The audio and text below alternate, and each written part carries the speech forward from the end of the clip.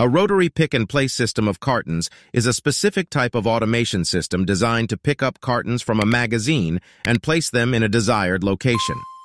This system typically involves the following components and steps.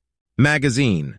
The cartons are initially loaded into a magazine or stack, which can be a vertical or horizontal arrangement. The magazine is designed to hold and present the cartons in a controlled manner for the pick-and-place operation. See example video. Rotary arm.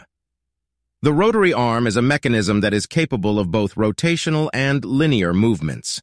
It is equipped with an end effector, such as a gripper or suction cup, which is designed to securely hold the cartons during the pick-and-place operation. Rotation mechanism.